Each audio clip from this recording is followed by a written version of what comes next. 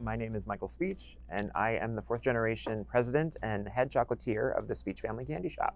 Chapter one for me was really growing up in a business that was truly family oriented. You know, I literally have pictures of me in a crib with my parents working in the background at the candy store originally when it was on Burnett Ave several years ago back in the 80s.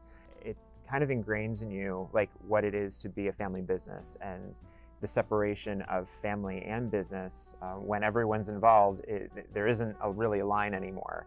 So learning myself and seeing my family and what it means and how much effort everything went into and how everyone was involved at one point, I think it kind of spurred me when I took over the business several years later that it's kind of like a great fit for me.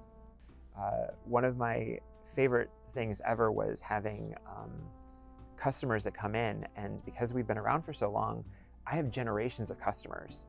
And it's kind of interesting that I'm not just a business to them or something as an added extra. I've become a tradition in people's lives, which I never thought would ever happen.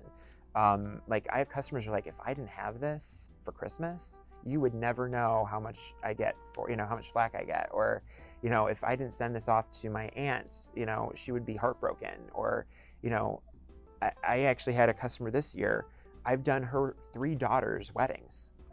So I've literally become part of their family, which was totally unexpected. So now I've got my family business, but now I'm kind of becoming a community family. And I think that's part of what I love doing and how I want to be a business owner and how I want to be able to engage with everyone and not just be, a store that someone stops in, but actually be an experience and, something that people can remember and be memorable.